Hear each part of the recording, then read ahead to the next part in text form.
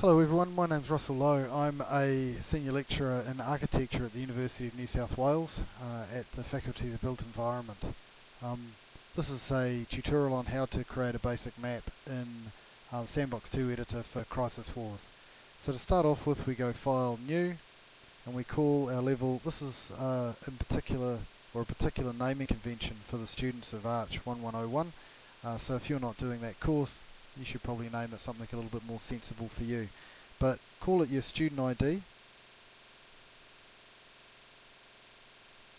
and this is A.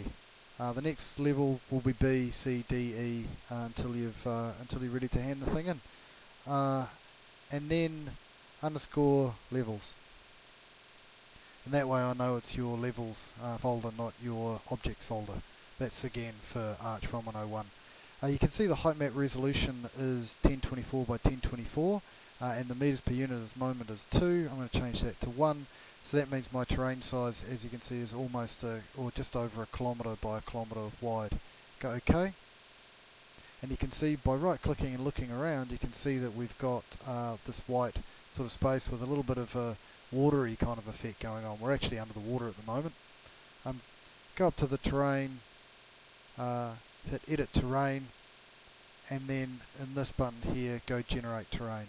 This dialog opens with a whole lot of sliders, so you can change it. I leave it like this to begin with. Go OK, and you can see that we've got some dark areas, some light areas, and the stuff around the outside. The lighter it is, the higher it is. The darker it is, the lower it is, and the stuff around the outside is dead flat and underwater. That's fine to begin with. Close that, and you can see the effects of it there. If we go File, Generate Surface Texture, which is the next step, you can see we've got these to choose from. The higher up here you go, the more detailed it is, and it'll take longer for your machine to process it. Go OK, and you can see now we're clearly underwater. Holding down the W and the right click at the same time, you can move around your environment. This next step is a little strange. You go File and Export to Engine, which I guess isn't so strange, but what we're going to do now is actually shut it down and start it up again. So what I'm going to do is pause the video and come back when it's open again. So shut it, say yes. So I've just opened it up again, go File, that's the one that we just did. In the list here, or you can go File, Open, and open it from the Crisis Wars Levels folder. You can see we get a few errors. That's quite normal. Nothing to be too worried about. If we go down to the surface here, now we can actually jump into the environment. What I'm going to do first though is go into the Terrain tab under the roll-up bar on the right hand side here, hit Modify, and this Flatten. I'm actually going to hold down Control and left click, and that samples a small part of it. And if I make the radius of this a bit bigger, you'll see that what's happening is that it's bringing everything either up to that level if it was below it, or down to that level if it's above it. Okay. And so you can choose a few other things like smooth and rise and lower if you want to raise and lower it to a particular level.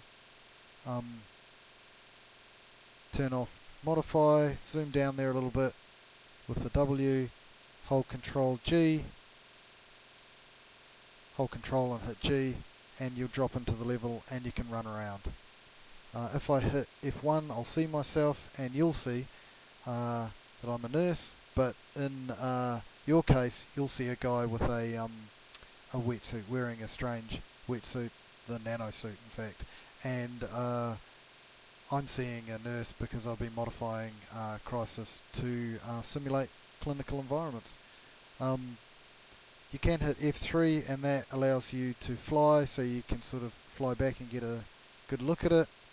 Hit F3 again and then F3 once more, and you'll fall back down to the ground. Don't do that too high.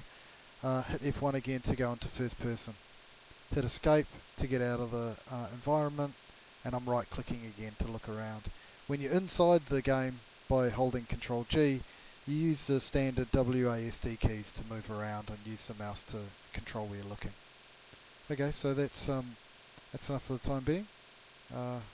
Hope this was useful. Cheers.